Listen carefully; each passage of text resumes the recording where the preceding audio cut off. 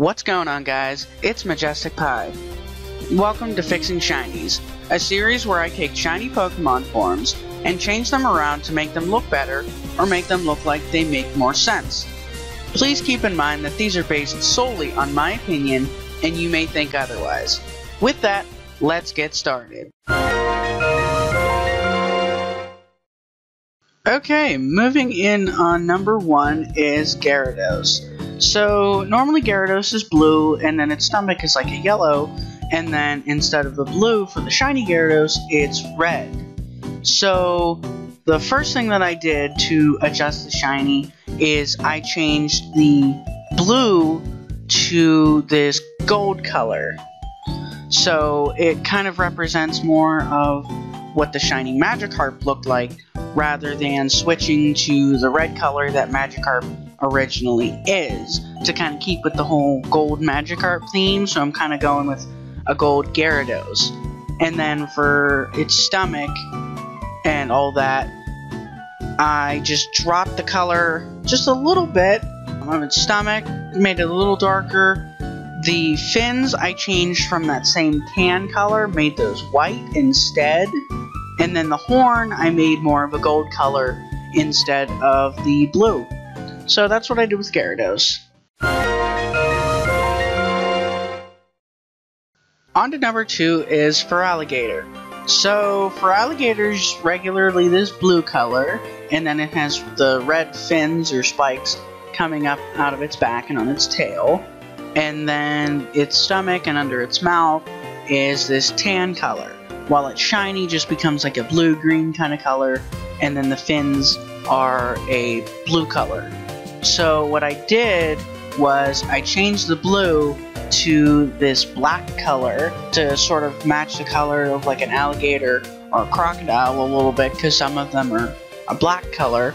And then its stomach and like under its mouth is darker tan, almost a brown kind of color.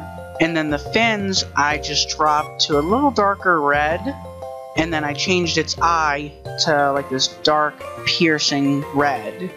So that's what I did with Feraligatr.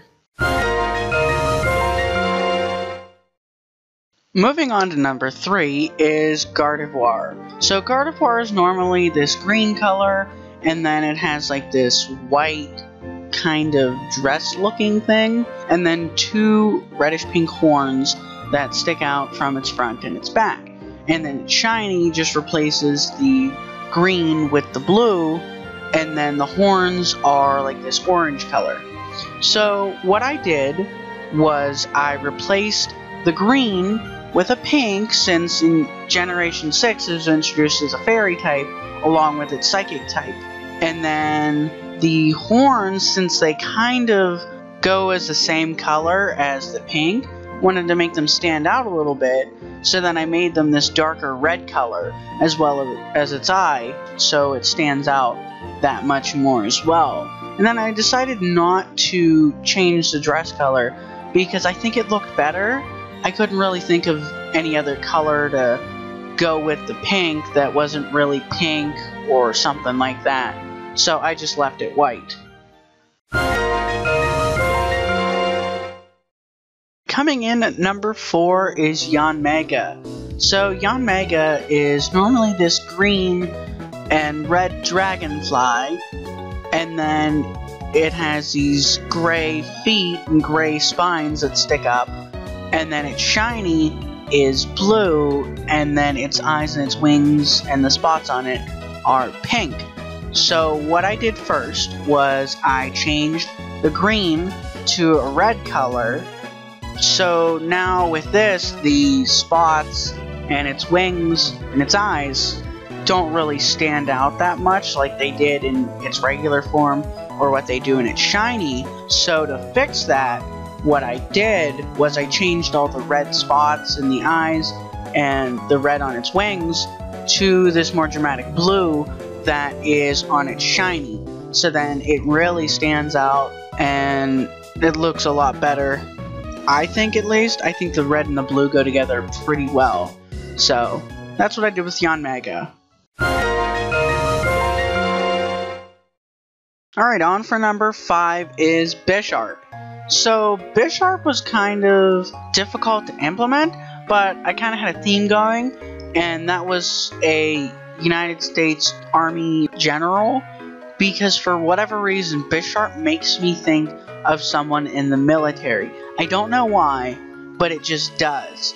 So, it's regularly this red color, and it's got like these steel kind of glove things, and then the yellow axe that's coming out of its head. So what I did was I changed the red to this green color to kind of go with like the army kind of color, and then I changed like all the gray to a little darker, sort of like a really dark gray, almost black kind of color to contrast just a little bit more from the green.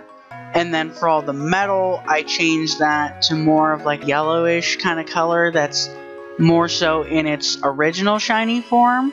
I thought it just went a little bit better with the green compared to the standout white that its gloves and its feet are.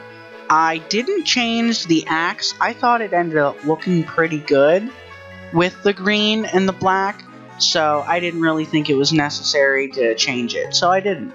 But that's what I did with Bisharp.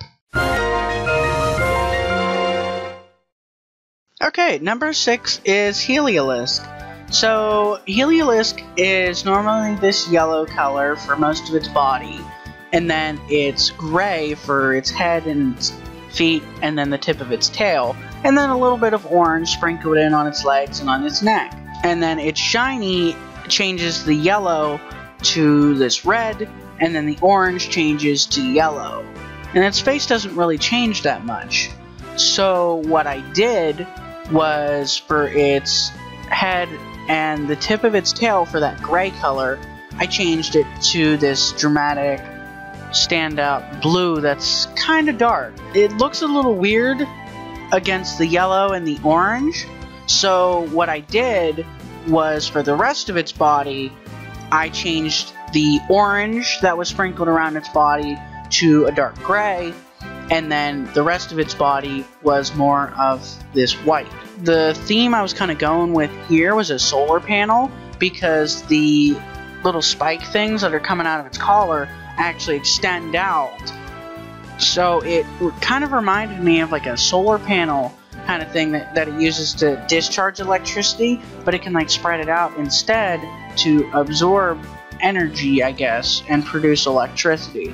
So that's kind of the theme I was going with Heliolisk, was to make a solar panel. So I don't know, I think it turned out pretty good, but yeah, that's what I did with Heliolisk. And finally, coming in at number 7 is Komala. So Komala is this cute little koala Pokemon that's blue for its body, a little bit of like this tan kind of color for its ears, and then gray for its nose and its hands and feet. And then it's a brown log, and then for its shiny, it's all the same colors, except the only thing that changes is the log. It's pink and white. That didn't really make too much sense to me. I thought it was kind of weird that the actual Pokemon doesn't change whenever it's not shiny, but the object it's holding changes. I thought that was odd, so I changed that around. To replace the blue on Komala, I changed it to a gray to make it seem more like a koala, because the blue was kind of weird. It's a little unnatural, I guess, for a koala. So to match it, what I did with its face and its ears and stuff, I changed the ears from like that tan peach kind of color, changed that to a white, and then the little tufts on its face I just lightened up a little bit, as well as its tail into that white color. And then I did the same exact thing and changed its stomach from that gray color and made it a little bit lighter, a little closer to white. I didn't change the log because, as I explained before, it was kind of weird that the object it's holding was changing. So that's why I didn't do anything with the log. That's what I did with Komala. Alright, that's it for this episode of Fixing Shinies. If you liked the video, make sure to hit that thumbs up and leave a comment. If you guys have any suggestions or ways I can improve with the shiny adjustments that I do, please leave a comment. And who knows, maybe I'll cover it in a future video or do a video from your suggestions. Don't forget to subscribe to get notifications about future videos and help support the channel. There will be more content to come, so see you guys next time.